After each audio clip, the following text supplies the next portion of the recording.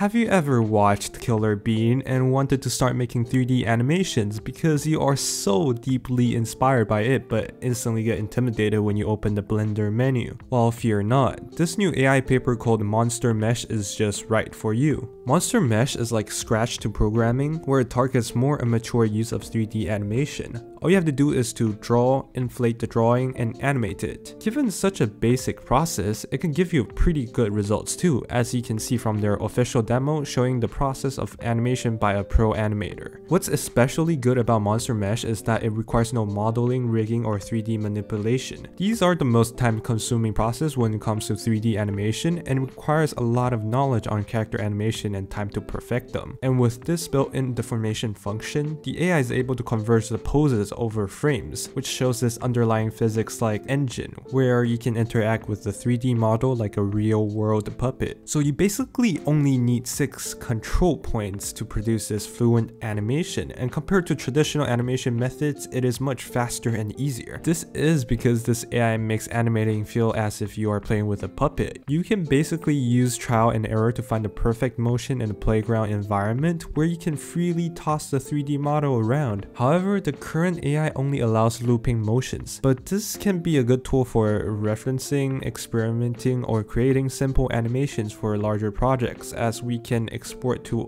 .object files and use it in other professional 3D editing softwares. Right now, the current demo only allows single viewpoint animation, but it is possible to animate on a different plane, so it is really limited to what you can do with it right now, but I think we can expect a pretty good product when this AI paper gains more attraction. The best part is that you can apply textures on the 3D models too, so you can basically import yours onto the web demo and basically apply that texture onto the model you drew. All you have to do is to trace the image and the AI will apply the texture on top according to its projections of your image. So by now you are probably bored looking at these beautiful official demos, so it's time to let my results go wild. Since 3D model animations are pretty straightforward, I guess I'll screw around with it a bit more in some less expected aspects. So this online demo lets us upload our own template, which can later on be used to apply as textures when we inflate the object. However, the downsides of the web demo is that it has limited hardware, so it cannot produce complex structures, and it will usually fail if you try to inflate the object with too much detail. Like from all the tests I've done, I could only do 2 or 3 extra layers until the inflating process started to fail, which was pretty annoying. So all my results look like those inflated balloons being animated, and describing it as an inflated balloon is even more accurate when you look from the side.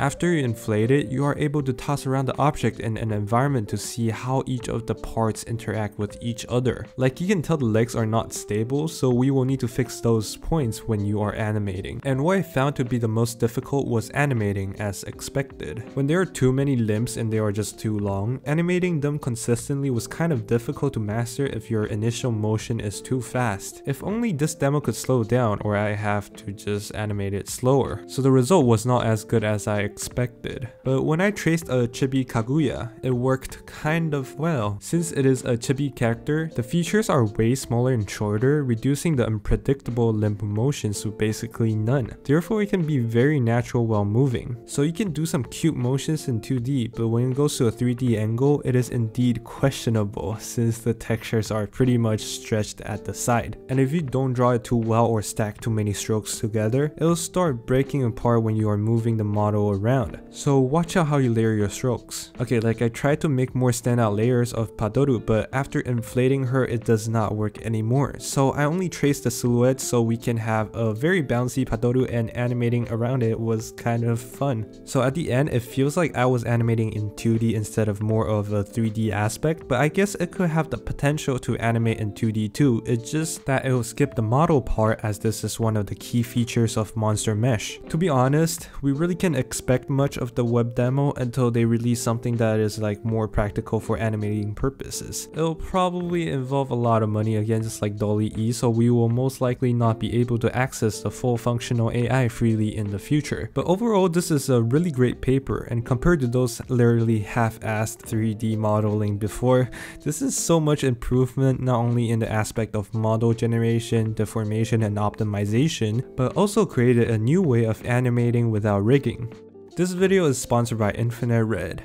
Infinite Red Consulting handles your mobile, web, and AI needs. If you are looking for someone to build your app, visit with the link down in the description. Thank you guys for watching, and a big shout out to Conny and many other Patreons that support my work through Patreon. Join my Discord and follow my Twitter if you haven't, and I'll see y'all in the next one.